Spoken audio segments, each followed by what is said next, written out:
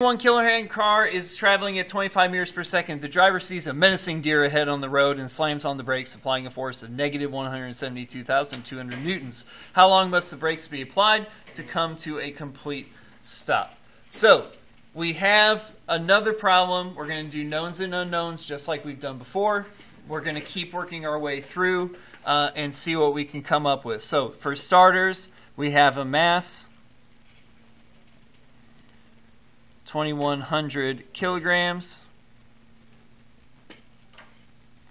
We have a velocity that he's traveling. That's going to be an initial velocity because it's what's happening at the beginning of the problem, 25 meters per second.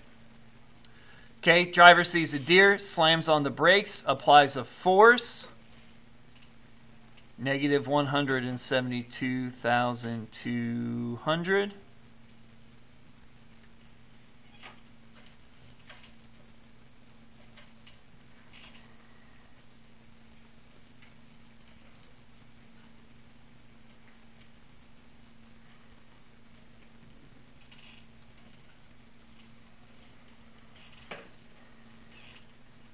How long does it take the brakes to be applied to come to a stop? So how long does it take? What's the time interval to come to a stop? So velocity at the end to be 0. Okay, so it's worth looking at our equations again to figure out what equation we need to use here. So this is a momentum problem. This is the momentum unit, so we need a momentum equation. We got 3 momentum equations that we talked about: conservation momentum, the definition momentum, and then impulse momentum. So this is an impulse momentum problem. How do I know? It talks about the force applied on an object in a collision. Anytime you see force, every time you see force, it's going to be this. So F delta t is just the time, delta p. So this is the equation we're going to use. So I'll go ahead and write this as delta t since that's the way it's in the equation.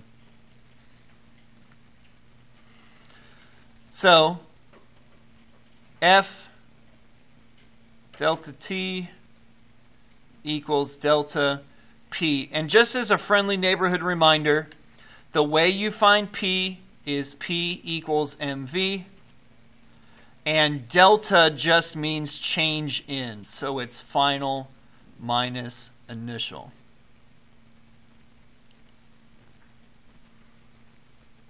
So what you need to do here, and I'll give you time to work on it, is figure out what the momentum is for the final and the initial. Use those to find the change in momentum, and then use that stuff to find the time interval t. Okay? As before, I'm going to give you some time to work here.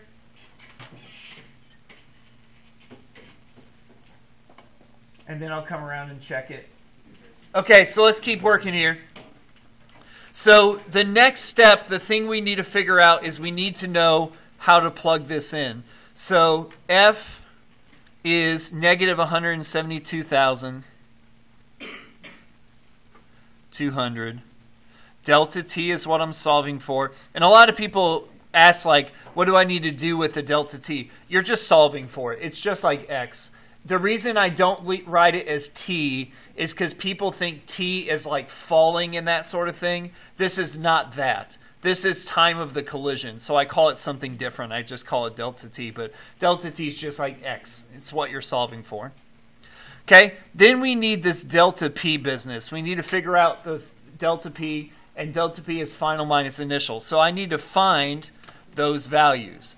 So p final first. P is mv, so mv. To find the p final, I need the final velocity, which is 0. So pf is just 0. Okay? Pi, mv, 2100, times the velocity at the beginning, which is 25.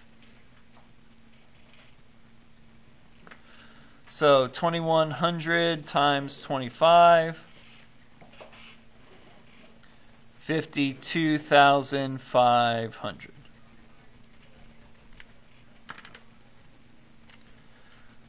Okay, so it's final minus initial.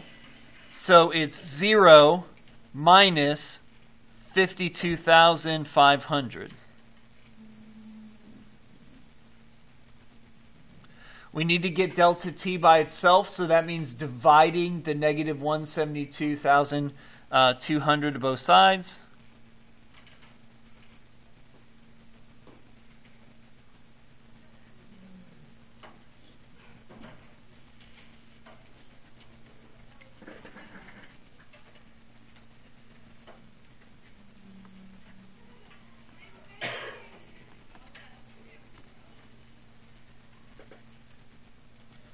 And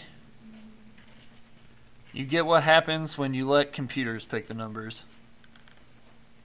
0.30 seconds.